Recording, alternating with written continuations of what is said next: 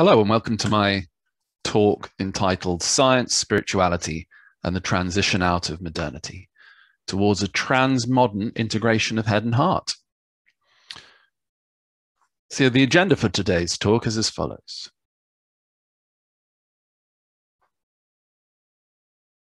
I'm going to be talking about historical transitions and epochs, starting off with the pre-modern to modern transition, the modern to postmodern transition, and the postmodern to transmodern transition. Inevitably, by endeavoring to relay the key features of these major historical epochs in a short time, there'll be a certain amount of smoothing and simplification, but hopefully you'll find it a useful summary and you can dig in more at your leisure.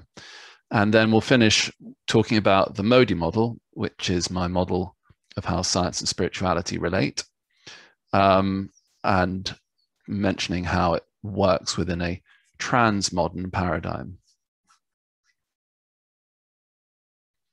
So off we go. Starting off with the pre-modern worldview.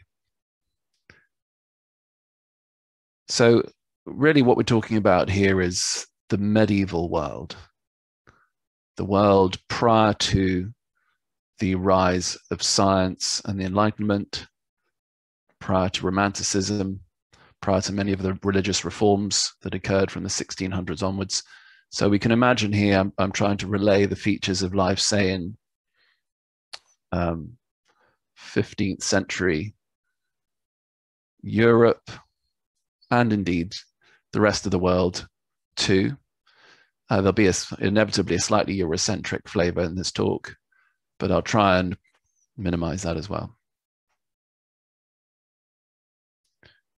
So the pre-modern worldview was one in which religion worked as a unifying framework for lifestyle, norms, knowledge, belief, purpose, and much more. It was very much functioning in the way that its etymology suggests that it should. Ligare means to stick together. Religare means to sort of stick back together. And so it was functioning as a ligature, as a sticking system to stick all the features of life, which can become very chaotic and often were in the pre-modern world, into some kind of order, some sort of unity. And in so doing, it acted as a buffer against chaos, and it was a world where chaos was a constant threat. Illness was rife, child and infant mortality was high, wars were almost constant, there were no police, violence was a constant threat, average life expectancy was around 40. It was a hard world to live in, and religion provided a buffer against that hardness, against that difficulty. The unification that it provided, of course, meant that the threat to that unity, threat to religion, was conceived as an existential threat, and there was a huge amount of censorship and certain amount of violence in upholding this unified religious worldview. It was very much, it's the kind of religion that was upheld was what we would consider to be fairly fundamentalist.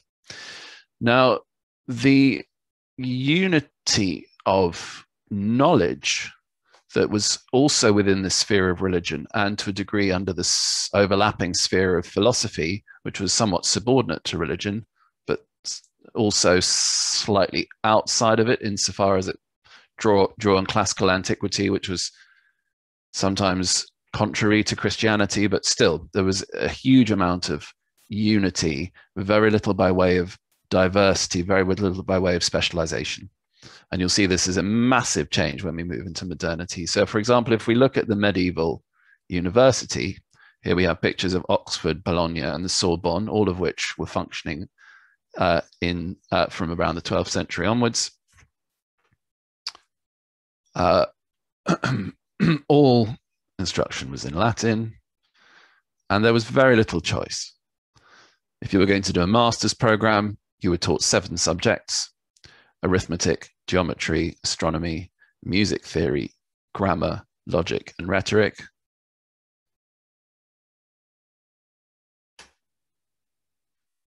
And once you finish your master's program, you could specialize really in one of 3 areas: law, medicine, or theology, and theology being the most prestigious. This was therefore a world in which generalists, in the sense of knowledge, were the norm. And this provided the very considerable strength. If you teach people in a way where they have a grasp of many disciplines, then they have a big picture overview, which is very beneficial in a whole variety of ways. But as we'll see shortly, with the onset of modernity, this became increasingly untenable, and hyper-specialization became the norm. We'll come back to that shortly. So here again, we have this unspecialized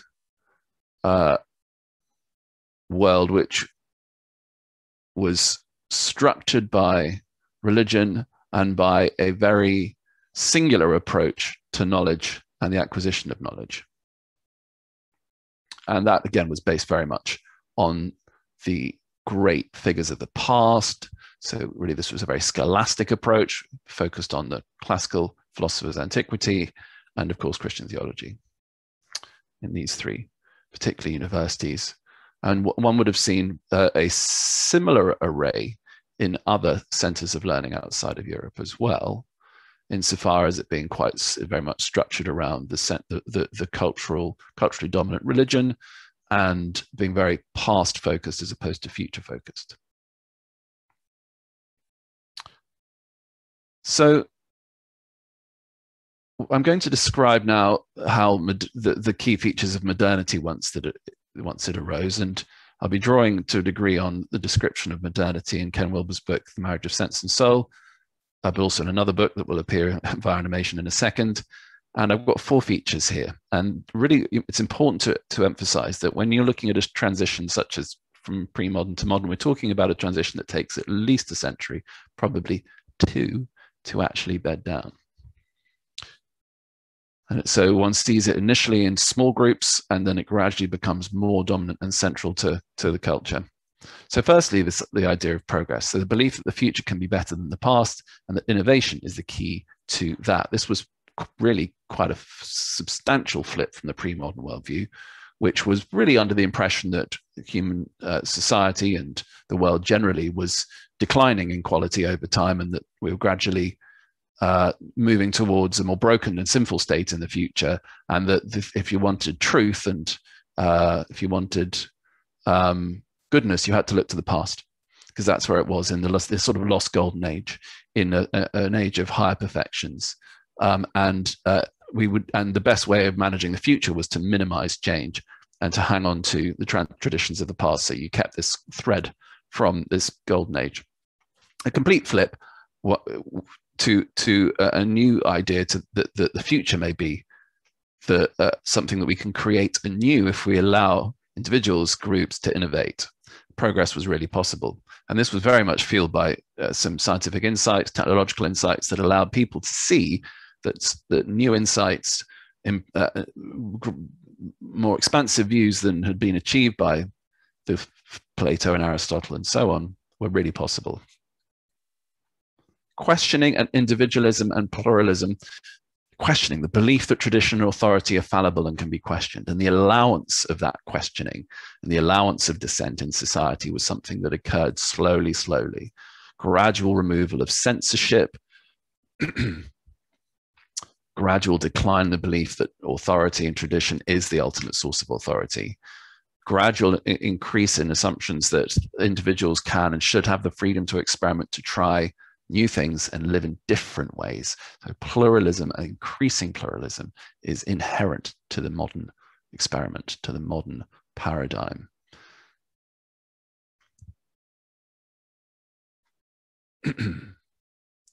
And then crucially, specialization. So separating out expertise into domains of knowing and distinct silos. Increasing specialization as culture got more complex and knowledge got more complex, and more ideas were germinated and generated as science and other disciplines expanded, as art developed in new directions, as music developed in new directions, as culture increased in its internal differentiations and just became more larger, more complex, and more varied. And the unifying framework of religion gradually ceded to this pluralism and this specialization. Another great book for this is Ancients and Moderns by Richard Foster Jones. It's historically focused, very well written, and it really captures this occurring in 17th century England as a little case study of these changes. And 17th century and 18th century were really the key locus of these changes. Now, I haven't mentioned rationality in science as key to modernity. They were very much part of this process, but it's really important to say that non-scientific movements like Romanticism were absolutely key as well, and some religious movements that were emphasizing all of these elements, which I talk about more in my book, Path Between Head and Heart, were really key to this too. So it wasn't just about science and reason and enlightenment. It was about a whole variety of movements: religious, artistic, philosophical, poetic, scientific. So what emerged in modernity in universities was very different to that pre-modern university indeed, one where there were loads and loads of subjects to study. Here's a sort of short list of things you can study in university from the 20th century onwards. And this was literally the product of this differentiation and specialization over several centuries into new little pockets of knowledge, new areas of expertise and specialism where people could dig down and become an expert in something very specific. But of course, what we're talking about here in terms of individuals who go to university and develop their knowledge base is that actually it's much more specialized than this. So let's take psychology, for example, my discipline. Within psychology, of course, there are a whole range of subspecialisms. Here's the divisions of the American Psychological Association, just to give you a sense of how they divide psychology up. You can have a quick look over those. And if you're going to do a PhD in psychology, you have to pick one of these subspecialisms and then dig down within that into a subspecialism of the subspecialism until you're doing something very specific in a very specific area, and you have this very narrow expertise. The entire system is structured in such a way that it mitigates against general knowledge, broad expertise, in favor of these very specific areas of expertise. Hyper-specialization is where we're at. People who take a broad overview tend not to be at university. And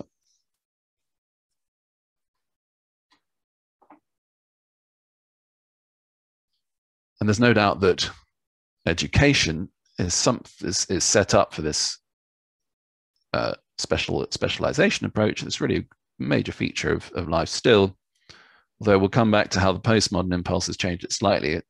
And the danger of this, even though it's a brilliant solution to a hyper-complex society and a hyper-complex landscape of knowledge where it's simply impossible with the sheer amount of research that's done these days to be an expert in everything. So specialization is absolutely necessary to some degree, but the problem is beautifully put by this quote: an expert is one who knows more and more about less and less until he knows absolutely everything about nothing. It's a brilliant quote by Nicholas Murray Butler.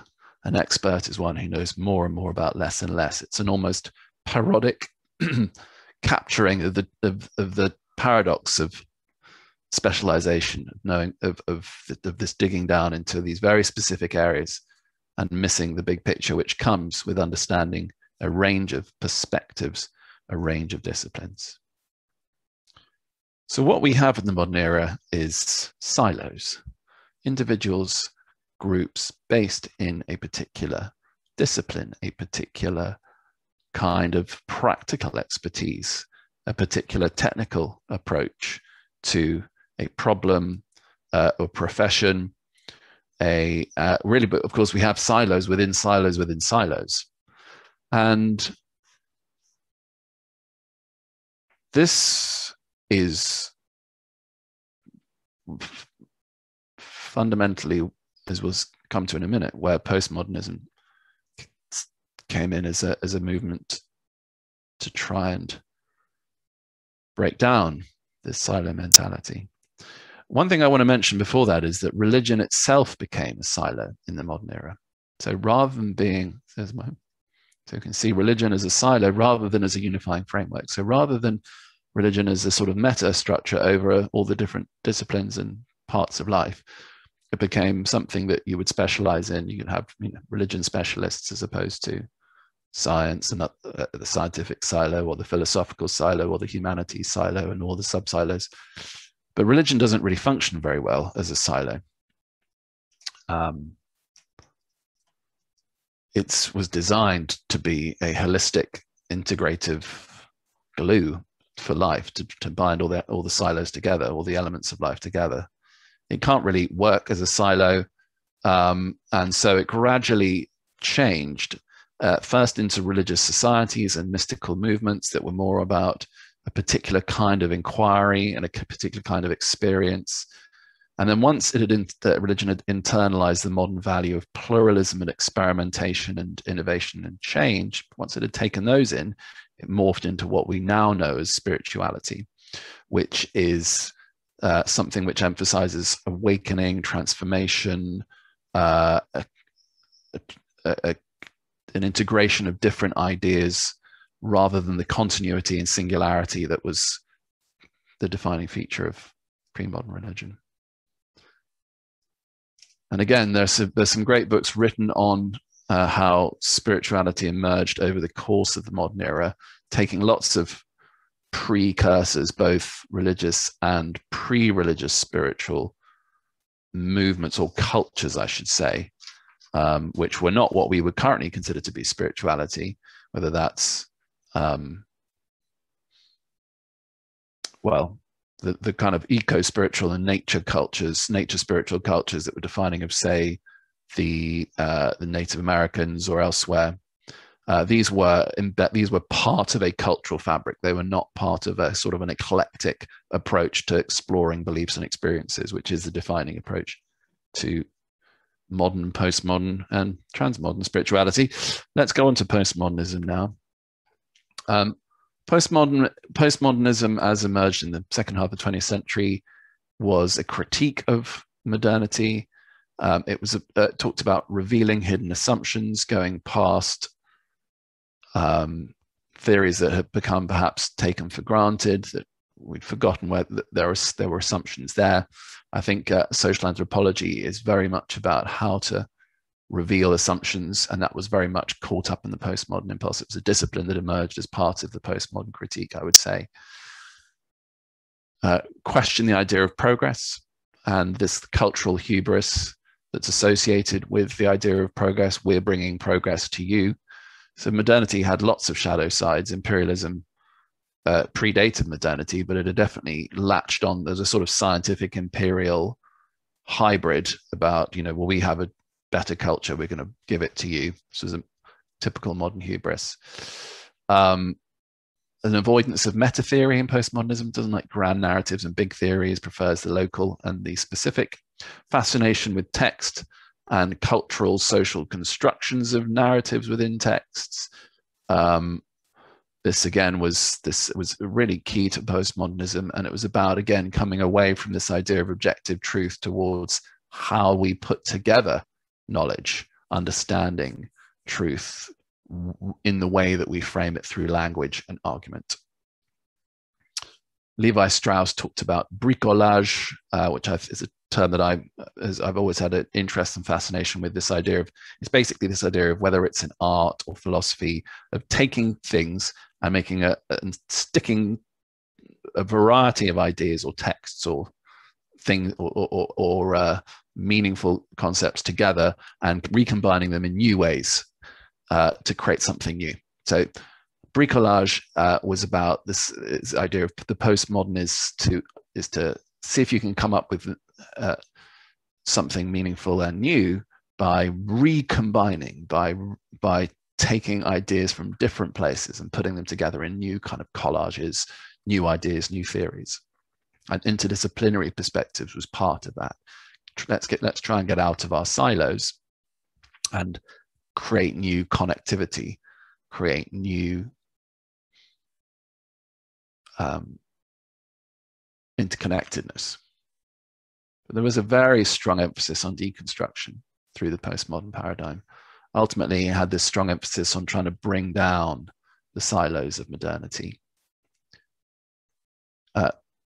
And critics of postmodernism, including Ken Wilber, suggest that it was that its emphasis on deconstruction at the expense of constructing coherent new narratives that drew perhaps on the best of modernity, but threw out its worst features, was a problem. Now, actually, my view of postmodernity is that in many ways it was actually, and still is, it simply amplifies some of the features of modernity. For example, pluralism was inherent to modernity from the beginning, and postmodernism took pluralism through to a sort of extreme conclusion. So it wasn't so much, I don't think it was never going to be the new movement to replace the modern. It was more about modernity's gradual critique and eventual sort of rupturing to allow something new. And what is that new? Well, I appreciate that there will be a whole variety of perspectives on this vast question of what would replace modernity. So I'm going to try and just stick to facts rather than ideals when we talk about transmodernity.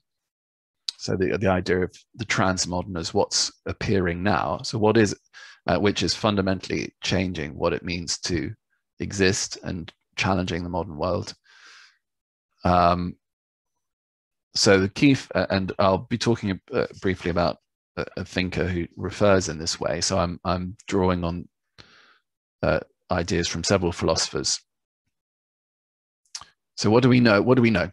So it's not about the ideal trajectory for humanity, but where are we actually going? Well, we're in a world of radical interconnectedness where there are benefits and dangers to this radical interconnectedness. This interconnectedness is global, but it's also transglobal as well.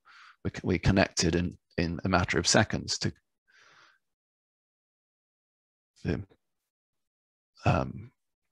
signals coming from probes on Mars and beyond. Through our mastery of the electromagnetic spectrum, we're connected across the world and beyond. Benefits are many, including this online conference that we're participating. The dangers are many, including pandemics and those with nefarious intentions getting into your computer via the internet and defrauding people or creating other dangers. Rebalancing specialization with generalist multidisciplinary perspectives. This started with postmodernism, and what I see now as an academic is that we're constantly asked to try and take interdisciplinary perspectives, even though it's hard because we're educated into hyper specialization. But I see this rebalancing now, and also great appetite for big picture thinking.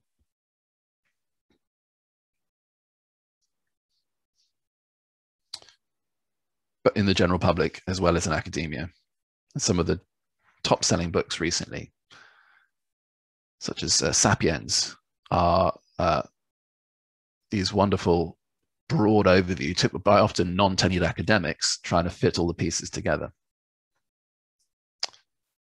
Systemic constraints as the juggernaut of progress hits the buffers, I've written there.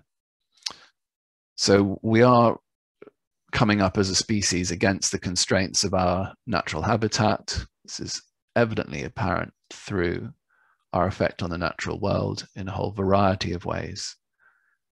And we are realizing that progress while a crucial value to continue to adhere to some degree, it basically just means that we can do better in the future, and we have to believe we can do better. But what that better means has changed, and how that can be allied to a certain arrogance and hubris, certain cultural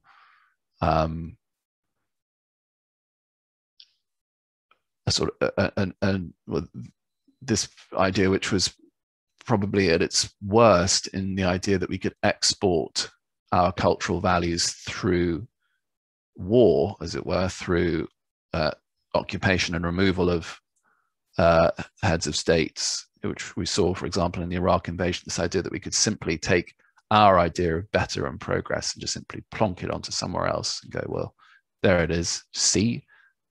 So the idea of progress, even though it was as in the modern era associated with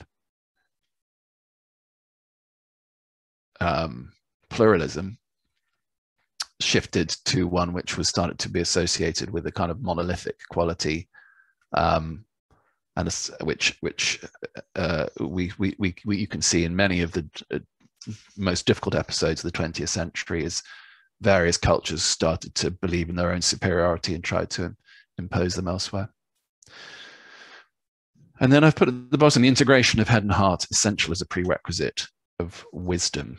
And really, what I want to emphasize is that people who discuss the transmodern frequently discuss spirituality within its auspices, frequently discuss the importance of the transcendent, of the mysterious, and of that which the cultural vehicle of science has struggled with to some degree, because it's ways of knowing that don't fit with it. Now, I should say that if you look at the modern era and the postmodern era carefully, there's been a very strong spiritual impulse through the whole of it. It's not been a secularizing period in human existence, I don't believe. And I could point to a variety of statistics to support that, and you're welcome to ask me questions when it comes to that as well. But this integration of head and heart, integration of science and spirituality, I believe is key to the transmodern. Here is Rosa Maria Rodriguez Magda, and with her take on what modern, postmodern, and transmodern is. She's a philosopher. I put a link at the bottom of this page if you'd like to read her piece, Transmodernity, A New Paradigm, where she really talks about the interconnected global arrangement of human affairs at the moment. Globalization as something which presents many threats, but also it is radically changing our existence. Indeed, the fact of, you can see there, telepresence being one of the features at the top of transmodernity is certainly a massive feature of the past year for many of us. Presence via technologically mediated means. I'm not going to talk through all these features that she lists. Feel free to pause on this slide and have a nice read through, and to get her view of the transmodern. But hopefully you'll see that that much of what she discusses, it supports, and it's some directly, some more metaphorically, the points that I'm making and will make now as we move on to the Modi model.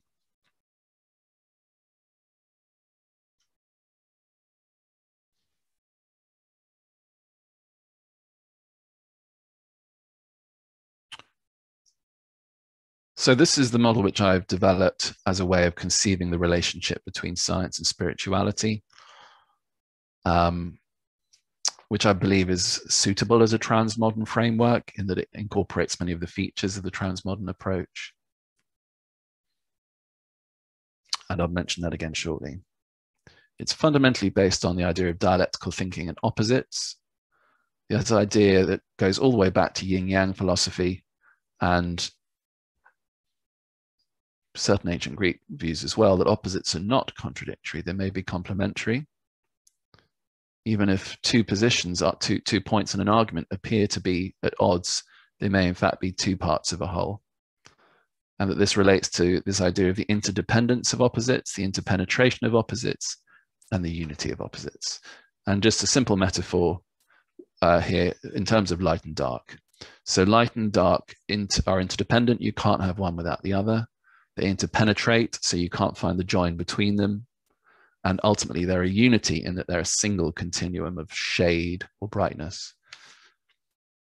So when you find two antinomies, there's this sort of paradoxical quality about opposites and the continuum that runs between them. Heraclitus called this the palintonos harmonia, the harmony of stretched opposites. And Jung as well discussed it in relation to his idea of the self and took on many of these ideas in his theories. So I'm going to talk through the Modi model now.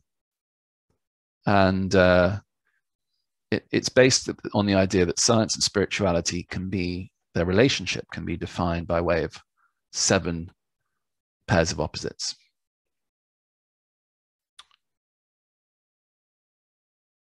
Here they are: inner and outer,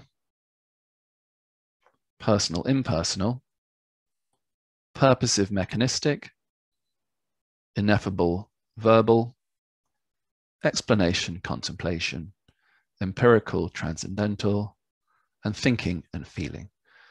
Now, these 7 opposites, when I did a extensive literature review of this field and found that many writers over the past 100 years had looked at this issue and had looked at usually at one of these dialectics as a key way of distinguishing science and spirituality. But I wanted to bring them into a broader, more complex, more integrated, more interconnected view where we can see them all as functioning and as tapping into a broader unity, but also as a duality within that unity as well. So one could call it a dual aspect monism, a sort of a unity in which there's duality and plurality. So I'm going to briefly describe these 7 now for you. And this is taken from a journal article that I'll mention shortly. So inner and outer. So I should say, by the way, that what we're looking at here is not a clear division or distinction, but an emphasis where science emphasizes one and spirituality emphasizes the other, and there's give and take. So science and outer. Scientific knowing is based on evidence from the external world gathered via observations or experiments, and it's this recourse to the outer world for its data that gives science replicable and reliable evidence. And for psychology and the social sciences, inner phenomena must be turned into outer phenomena for the purposes of being used as evidence. There's no way around that. And for those of you who work in psychology and social science, you can think of how it is that we turn inner phenomena into outer phenomena to then be used as evidence. Inner and spirituality. A central theme within spirituality is the notion of deep within. I actually did a talk for a spiritual organization the other day called Inner Quest, which taps that. The possibility of knowing things inwardly that cannot be verified publicly. Subjectivity not being a source of bias in spirituality, but a rich domain of investigation and techniques for refining first-person conscious experience. And revealing its deeper contents being key to spiritual practice. So I feel that this is a really important experiential path that requires balancing for healthy human functioning. And then we've got impersonal versus personal. So the impersonal being that science aims at an I and it, impersonal account of the world. So I meet it, objects, the impersonal knowing de-emphasizes the observer and their interpretive role. It aims to keep subject and object separate, such that an account of the object is not too reliant on a particular point of view or subject. This aspiration is a sort of view from nowhere, this idea that you can describe the object without any particular point of view. Whereas the personal encounter within spirituality is that the idea there is learning to cultivate a sense of I-thou connection. So me and you, encountering the other as a you rather than as an it. This involves a merging of subject and object, or rather subject and subject, into a relationship. This is very different from the distancing of the impersonal encounter. The idea is a meeting and emerging. It's the very essence of relationship. It's the very essence of care. It's the very essence of love, the personal encounter.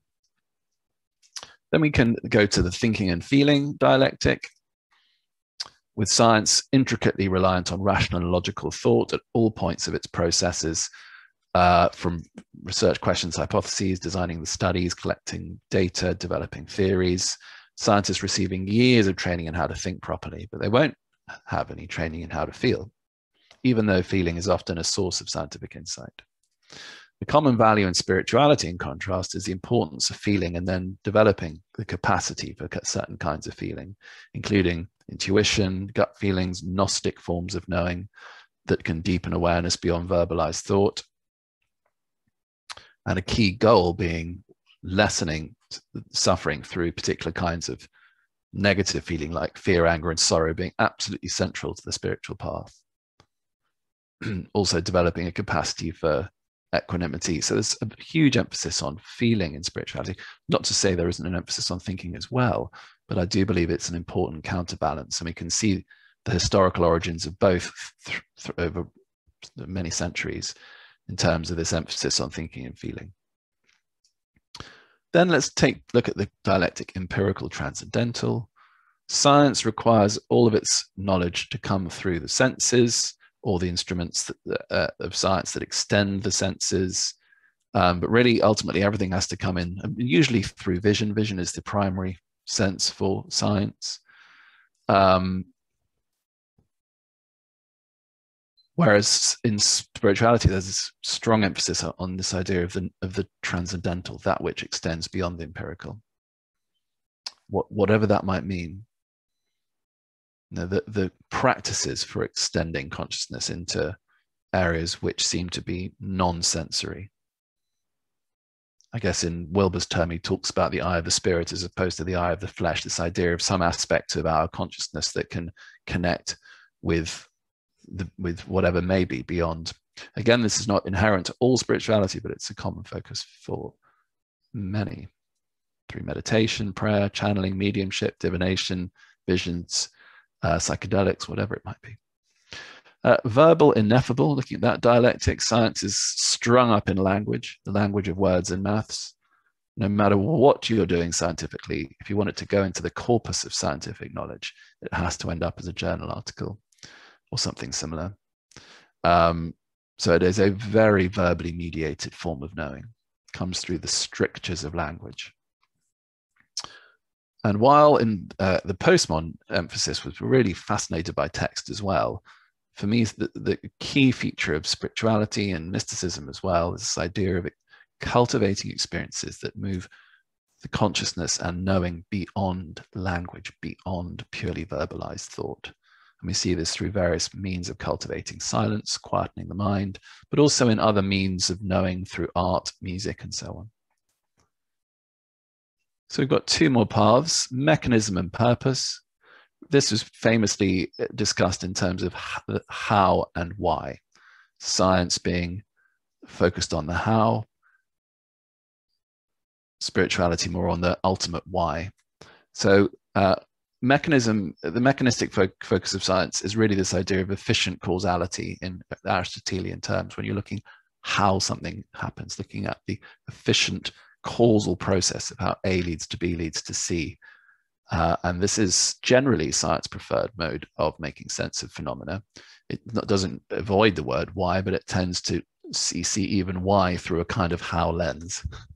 Whereas spirituality tends to a fascination with the idea of why are we here? This idea of, well, why did you do that? Is more, this idea of the purpose is explanatory. Looking at divination, destiny, fortune, practices that explore feeling called, vocation, the sense of calling, this idea that purpose might be inherent, albeit difficult for science to grasp, but they're within us and beyond us nonetheless. And then finally, explanation versus contemplation. Explanation seeking to find the cause or reasons for phenomena by looking past them into what may have caused it in the past, what governing law may control it, what other examples of this phenomena could help to make sense of it. The mind spreads away from what you're trying to pay attention to through an explanation, and even the meaning of explanation means to spread out ex plano. Whereas contemplation is about holding attention fully within the being or object in front of you on the premise that it might hold its own truth if you can connect with it completely, can merge with it, can become one with it in some sense.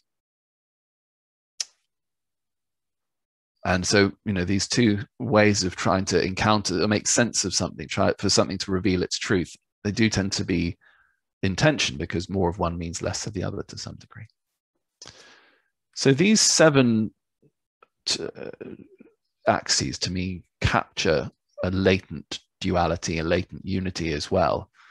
And they interact a lot, and we see, and I refer to an interface space where science and spirituality merge, and we can see a variety of sort of mind-focused disciplines that, for me, capture this sort of interface space. And this includes transpersonal psychology, parapsychology, psychotherapy, noetic sciences, mind-body medicine, psychedelic science, consciousness studies, contemplative science, all of these areas which have emerged quite recently in terms of their, and have developed in ways which combine the values of science with the values of spirituality and look to make interesting new hybrids that marry the benefits of both science and spirituality.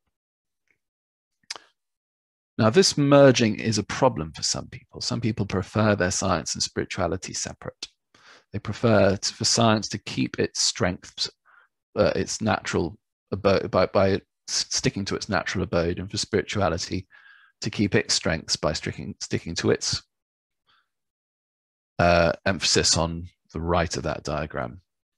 And I entirely understand that viewpoint, but in a deeply interconnected world where all silos are breaking down, this merging of the two in some areas is important, beneficial insofar as it leads to insights that occur when you take an interdisciplinary perspective, but also on an individual level, by engaging with practices that allow for a balancing of the two sides of the diagram.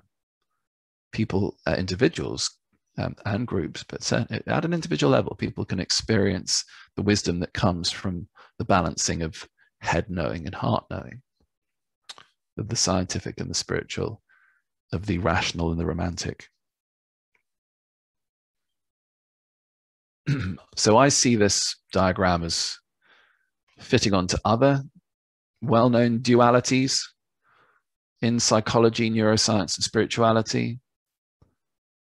It fits with Ian McGilchrist's account of the left and the right hemispheres in the brain to a large degree. It fits with the ancient alchemical ideas of these two archetypes of salt and lunar, or yang and yin in Chinese philosophy. And it also taps onto, or at least echoes, distinctions in cognitive psychology between ways of knowing. Separate knowing versus connected knowing, analytical versus intuitive, and propositional versus implicational. To me, this suggests that perhaps this duality, which is also a unity, that's why I call it dual aspect monism, is something which finds an expression in lots of different ways, because it's so inherent to the human condition, so inherent to who we are and what we do, so important as a source of balance that we see it manifesting in different ways. Now, my view is that the Modi model has features of transmodernity. It features this idea of a nexus of radical interconnectedness, that there is both many and one simultaneously.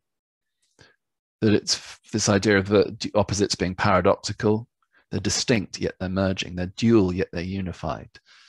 This idea that you can have the many and the one are not contradictory, that they are in fact perfectly complementary.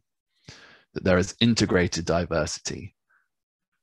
And I also mention when I talk about this model extensively in my book, that we mustn't throw the beneficial features of modernity out. We need to critique them, but not remove them.